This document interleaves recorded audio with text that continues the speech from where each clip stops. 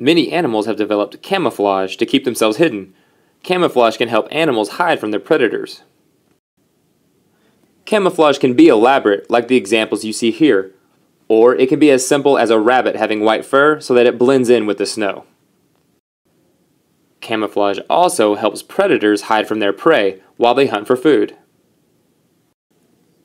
Camouflage makes it much easier for these predators to sneak up on their prey. Predators have many adaptations that allow them to catch and kill their prey. Many animals have sharp fangs and claws. These adaptations make it much easier for these animals to tear through the flesh of their prey.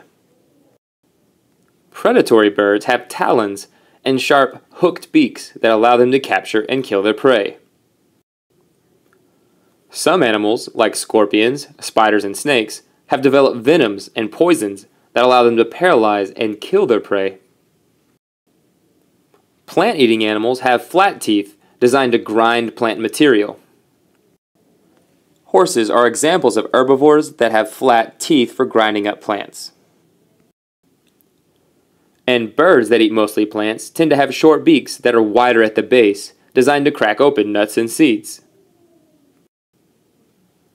Many organisms have adaptations that allow them to defend themselves from predators. Many animals have armor and shells, which makes them difficult for predators to kill and eat.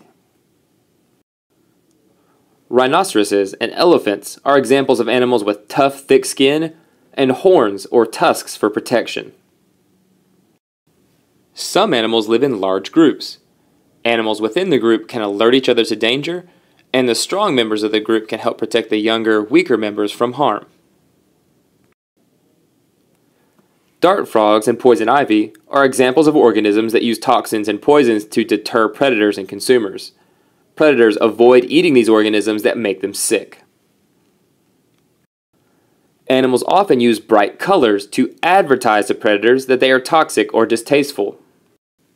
Instead of blending in, these organisms stand out as a warning to predators. And some organisms also mimic poisonous or toxic animals to trick their predators.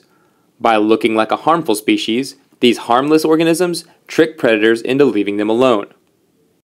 You can see two snakes at the bottom of the screen. The coral snake on the left is very venomous, but the king snake on the right has no venom at all. And only the top two insects to the right are actually stinging wasps. The other four are just mimics that look like wasps as a defense mechanism.